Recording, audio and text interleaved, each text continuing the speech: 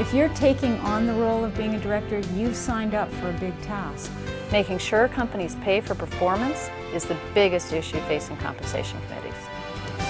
Corporate Board Member presents the Board Governance Series with series contributors PricewaterhouseCoopers and Meridian Compensation Partners.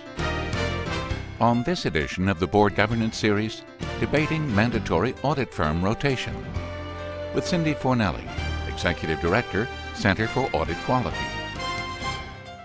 Hi, I'm Laura Finn, Web Editor of BoardMember.com, and today I'm speaking with Cindy Fornelli, the Executive Director at the Center for Audit Quality.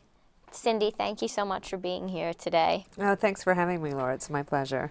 You're here today to talk about mandatory audit firm rotation, and that is a really hot topic right now.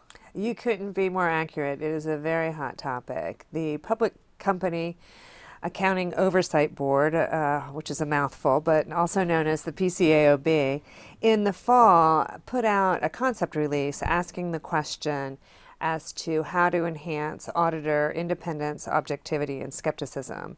And one of the primary focuses of their concept release was this notion of whether or not mandatory audit firm rotation would help enhance independence, objectivity, and skepticism. And the board members that you've come across, how do they feel about mandatory audit firm rotation? Well, we have quite the record that was built by the board member community. The PCAOB, as I mentioned, put out for comment this concept release, and the comment period closed at the end of December. So as of that time, they had received over 600 comment letters from interested parties, and squarely a third of those letters, over 200, came from the board community, largely from individuals writing through their audit committees. And they were unanimously opposed to mandatory audit firm rotation, which is quite extraordinary to have 200 people, more than 200 people, agree to anything. Yeah, absolutely. And why do you think that is, Cindy? The primary reason that was cited by the board member community, and frankly from most of the comment letters, most of the commenters, of this over 600, over 90% opposed mandatory firm rotation. So it wasn't just the board community. But board members in particular cited the fact that it would take away from the boardroom, from the audit committee, and remember that with respect to public company auditing, the audit committee has to be independent. It takes away from them their responsibility and, frankly, fiduciary obligation under Sarbanes-Oxley to oversee the audit process. So that is their responsibility under corporate governance and under the Sarbanes-Oxley Act.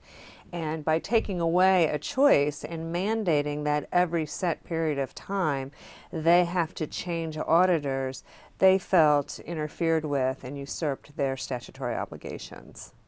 And how do institutional investors feel about mandatory audit firm rotation? Well, interestingly, we heard from very few investors in general on this topic. And investors very often are focused on accounting and auditing issues and are frequent responders to PCAOB requests for either a concept release or a standard because they're the direct beneficiaries of auditing the audit process. But in this case, very, very few wrote in, and those that did were about split. Some were in favor and some were opposed, citing many of the same reasons that board members cited, and that is the lack of, or taking that away from, that responsibility away from the audit committee and putting it in a regulatory function. Many of them did not like that, those that responded. If mandatory audit firm rotation is not the answer, then how can better independence and objectivity be achieved? Well, and you're right, that's a very good question, because independence, objectivity, and skepticism are cornerstones of audit quality. They're important factors. And so we should all be thinking about how we can ever increase diligence in those three areas. So we at the Center for Audit Quality have spent a lot of time thinking about that, as has the board community been thinking about that.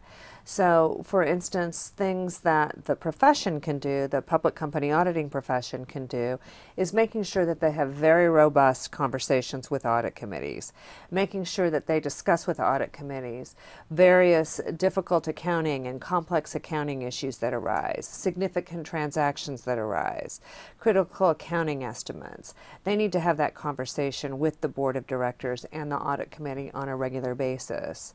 Firms also, the auditors also need to discuss with the audit committee any inspection findings that the PCAOB has come up with. And so that would be an important communication and making sure that there's vigilance around that. Audit committees, again, need to make sure that they have that conversation with the auditor and that they understand where these critical pressure points are in the audit. They also need to make sure, as a best practice, that they're going through a periodic assessment of the performance of the auditor. How is the auditor doing and we think they should do that on an annual basis. We're really excited that we're working with a whole host of audit committee and board communities to look at ways that we can partner together to make sure that audit committees have the tools that they need to do a proper assessment. And I'm very excited that Corporate Board Member is one of those groups that we are working with to make sure that audit committees have the tools that they need. Now, as far as the PCAOB timeline goes on this, what is the timeline and what can boards do to further engage in the debate? Well, there are a couple of things. The PCAOB under Chairman Doty has announced recently that this is a topic that the board will be looking at, that the PCAOB board will be looking at for the next year or so. So we have a long time horizon. So it is important that board members and audit committee members become engaged.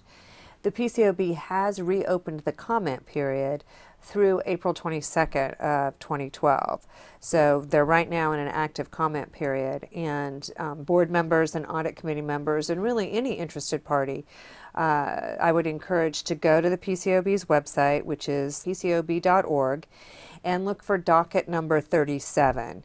If you don't remember docket number 37, you can still find it fairly easily.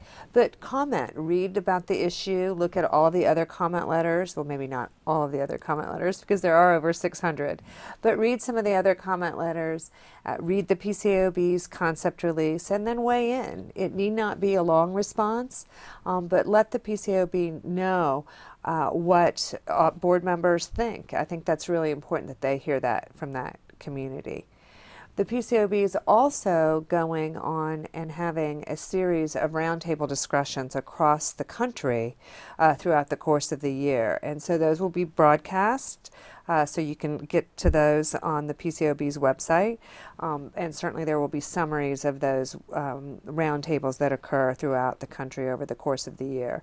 And so board members and audit committees can also look for that to inform themselves. That's great. And we'll also put your email address up on the screen so that any of our viewers who have questions for you about the topic can reach you too. That's great. And I would, if you're interested, point to the CAQ's comment letter on this topic. It's also on our website. Great. Thank you so much for coming today, Cindy. I really appreciate your time. Well, thank you, Laura. It's been a pleasure. And thank you so much for watching this edition of the Board Governance Series.